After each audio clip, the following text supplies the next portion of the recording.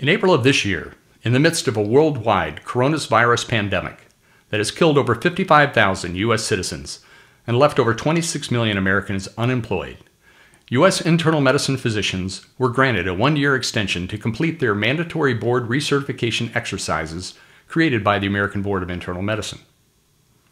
Richard Barron, MD, the president and CEO of the American Board of Internal Medicine, or ABIM, acknowledged the pressure of COVID-19 on internal medicine specialists that put their own personal safety at risk, saying, "They've inspired all of us." Yet the ABIM's inspiration stops short of acknowledging the sacrifice of non-U.S. physicians who were never required to pay for and perform lifelong recertification exercises, yet gave their lives to combat this disease on behalf of their patients. Nor did the ABIM's inspiration lead to an offer to refund fees paid by U.S. physicians who elected to defer their testing until next year and are now facing pay cuts from their employers.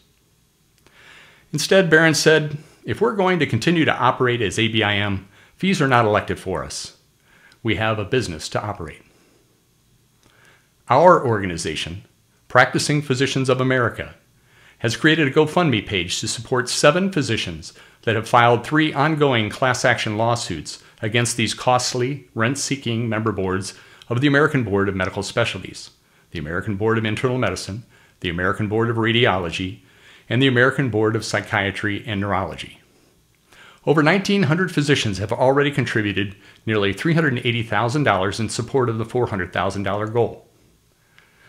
I would like to encourage all U.S. physicians to help send a powerful message to the American Board of Internal Medicine and all other member boards of the American Board of Medical Specialties by contributing to the Practicing Physician of America GoFundMe page.